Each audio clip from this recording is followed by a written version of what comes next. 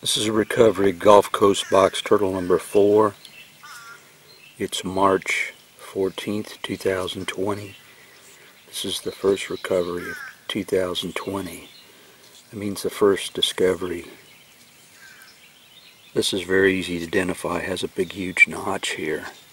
It's been like that for many years. We just weighed it in here. It's 690 grams. It was last seen in September.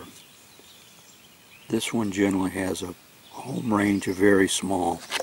When I recover it, or do a data entry, it's generally within probably 20 meters, 10 meters of where it was before. 21 degrees C this morning, about 69, 70. Can kick this on.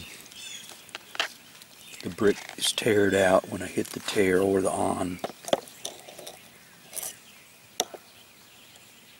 Here it's 689. I recorded 690.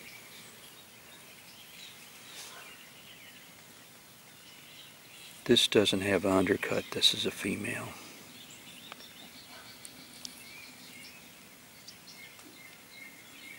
And that takes years and years and years to grow back, that notch.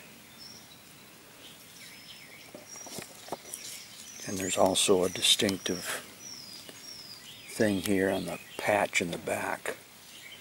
And that was documented here last April and May.